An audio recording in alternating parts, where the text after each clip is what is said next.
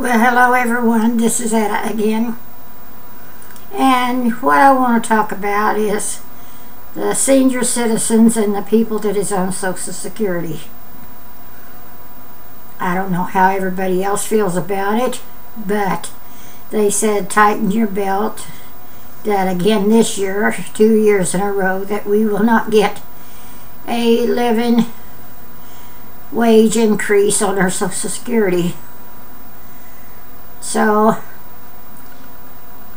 you know, my husband and I are very lucky that we can tighten our belt and we feel that we can get by not having an increase.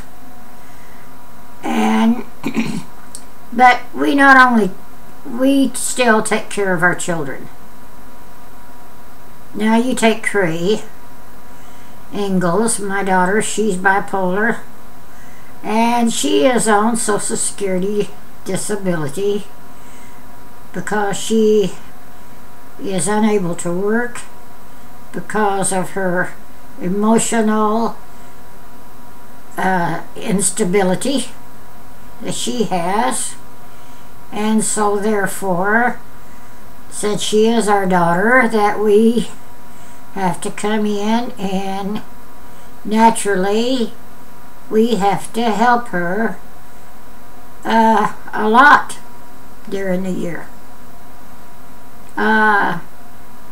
Especially with her car. She hasn't had a car that we haven't given her. And then we have to help keep it up. And then there is Lester, our oldest son. He had cancer when he was 10 years old. And we were told that he would not live even for a year. Well, he's still living, and he's was born in 1963. So he's 47 right now. And as the years went by, from having cancer, his hip is not as large as one of the other hips, and his leg is a little bit shorter. And since they went in and cut him open 2 or 3 times and took little bits and pieces out of him when he was younger to see if the cancer has spread or where it's gone to, that it has cut some muscles and it has disabilitated him. He tried to work for years, but then his veins and everything else is not developed right, and he's had gone into surgery after surgery after surgery, and he is on disability too, and he only gets just a small amount because he never got to work all that length of time to build up Social Security for himself. And so my husband and I have to help him. And now Cree has got some little insurance of some sort through Medicare and through the Oregon health plans of some sort. So she does get most of her medicines and stuff like that. And my son, he gets Medicare, pays for some, but then some of his medicines and stuff like that, they do not pay for, naturally. That he has to pay for the... And so, with his small income, well, we have to reach out and we've got to help him. He doesn't live with us, nor does Cree. And maybe sometimes it'd be better if they did, I don't know. I don't know, but they want their independence. And I can see a reason why. And you take Terry,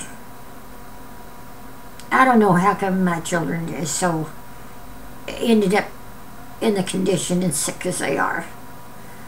But then there is Terry, my youngest son. He has to live with us because he has got hepatitis C or whatever they call it, and he's got psoriasis. That's all over his arms and his knees and his legs and everything. And he tried working, but then he's got his knee. He injured his knee here 4 or 5, 6 years ago. And he limps and he walks on it, and he hasn't any insurance. And he has tried to get through some of the places to get help or whatever, to maybe, well, his knee just needs to have surgery. Well, my husband and I are just, we don't have that type of money that we can get surgery for him. I hate to say that, but he you know, and he's got the psoriasis, and it just itches him to death. And so we have to buy the medication for him to try and keep it down, but it keeps spreading. And since Oregon don't have sunshine, they say the sun helps, that we have to pay for his tanning for a month. We just buy his tanning, and then we try to help him out that way. So you see, there's a lot of people that just doesn't have the burden that my husband and I, but we thank the Lord every day for our circumstances, that we can tighten our belt, and my children come first. Above all, my children come first. I brought them into this world, and a lot of people says, well, after they're 18, out the door they go, and whatever happens to them, happens to them. Not by me. Not by a long shot. So, I'm just saying that with us, now I feel like get the congressmen, the governors, the House of Representatives, the president, and all the people that runs our states, and that is in up on Capitol Hill and everything else, then they should not vote themselves into getting an increase in wage either. They get plenty. And you know, their families and them don't have to worry about medical bills, because that comes along with the job. Me as a taxpayer, I'm paying even for them. My taxes that I pay even pays for their medical. So I can tighten my belt, why can't everybody else and them? That's the way I feel about it. Now, I don't want to hear that our governor got a great big raise here in Oregon, or any of the representatives or anything from Oregon got a big raise. And I don't want to hear them on Capitol Hill up there in Washington, D.C. getting a big raise either.